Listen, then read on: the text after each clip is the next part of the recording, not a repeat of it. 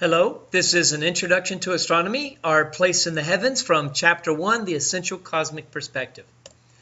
At the conclusion of this lecture, the student will be able to define astronomy and compare and contrast it to the pseudoscience of astrology. We're also going to describe Earth's place in the universe by identifying our cosmic address. Okay, so whenever you start talking about the universe is the totality of all space, time, matter, and energy. What that actually means is you're looking at not just the objects within it, but the processes that take place within it. A perfect example is gravity. Gravity is part of our universe. Even though it's not an object, it's a force that basically binds a lot of things. Okay? Well, whenever you start talking about the science of astronomy, astronomy is the study of the universe. It's the study of the objects within it and all the laws that govern the universe. Laws like the laws of free-falling bodies, how objects fall in gravity fields, how time interacts in gravity fields. That's what astronomy is, okay? Whenever you start talking about cosmology, like Stephen Hawking is a cosmologist, you start talking about the origins and the evolution and what's going to happen to our universe based on our current observations. So they're very much alike, astronomy and cosmology, but they actually focus on specific things, and that's what makes them different. Okay, so in this course, what we're going to be looking at is we're going to be looking at the universe. Okay, you're going to be looking at all sorts of things, and of course, we're going to be seeing how things appear from Earth. That's the primary focus. Okay, whenever you start talking about astrology, this is what most people think. Most people think that, I'm going to take astronomy, we're going to learn about our sign and everything. That's not the case in this class. We will not be doing much with astrology. What you guys are going to see is astrology is going to, I'm going to basically tell you how you get your sign, but we're not going to focus on much with that. We are going to look at constellations, we're going to look at things like that, but astrology is actually what is called a pseudoscience. It's fake. Okay, it has no aspects of science, so we're going to basically keep that out of this course. Now, as you can see by the cartoon, which is very, very true, astronomy tends to have lots and lots of math. Well, fortunately for you, we're going to be reducing the amount of math, but you are going to see how math paints a picture for things that we can't see. And that's what's going to be so awesome, is I'm going to show you guys how math can basically say, wow, I can't see that object, but the math makes it visible. Okay? Okay, so here's what I want you to do. I want you to look at this, and I want you to pause the video right here.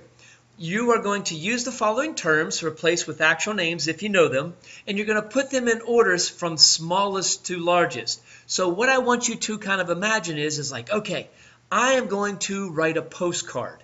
Okay, I'm sending a postcard off to someone that's within our universe, so like here on Earth. You're sending it to someone here on Earth. You are outside of our observable universe, so you're going to put their full cosmic address on your postcard. Okay, so go ahead, pause the video, and basically address that now.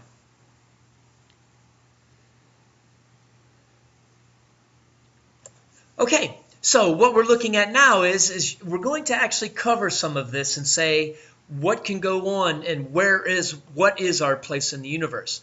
Of all the scientific discoveries that we've attained to this date, one stands out very, very clear. Okay, we are not the central, and Earth is not special. Okay, we inhabit no unique place in the universe, and I know that people are going to have trouble with that. But that's really what you've got to start to look at. It's like, look, we're not the center.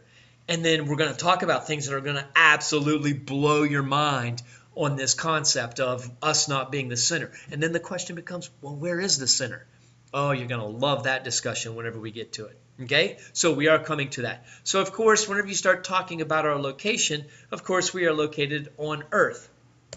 Well, Earth is but one of the 8 planets orbiting the average yellow orange star called the Sun. So, of course, Earth, with our next part of our cosmic address, we are part of the solar system. We will be discussing later in the course the difference between a planet and a dwarf planet, but please do realize that we now only have 8 planets and then multiple dwarf planets, as we'll talk about later.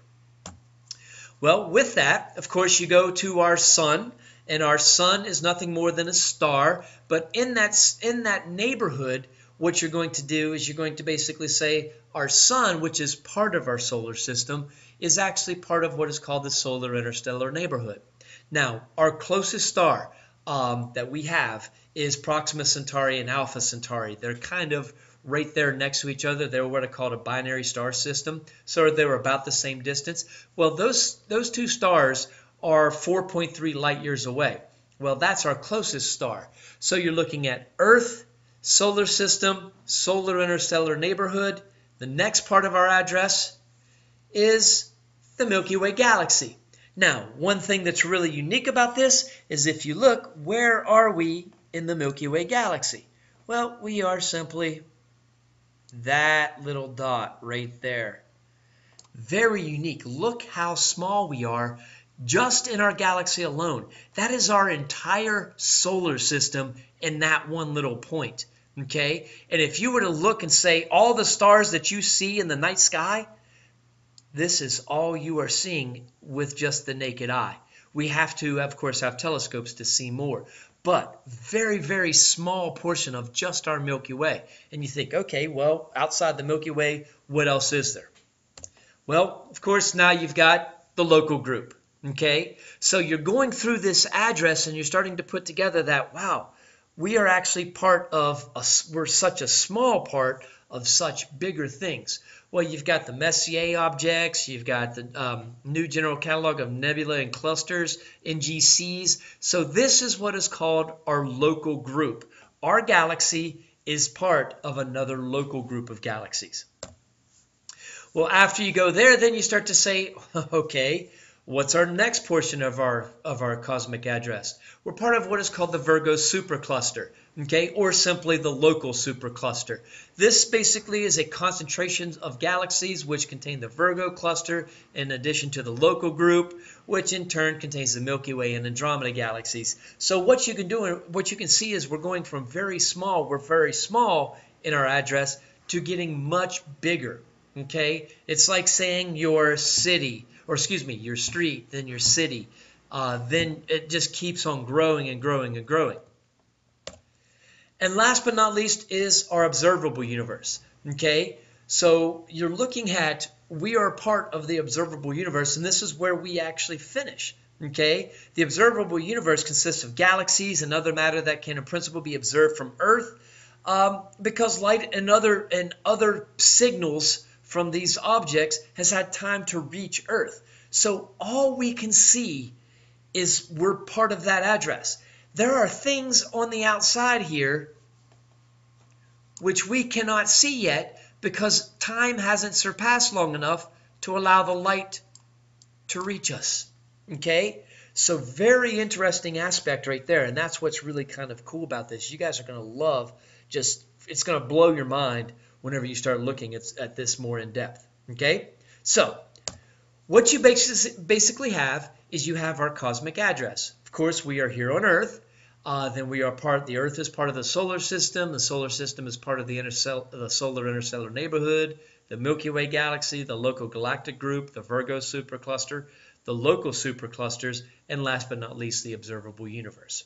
Okay, so that is our cosmic address. This concludes this lecture.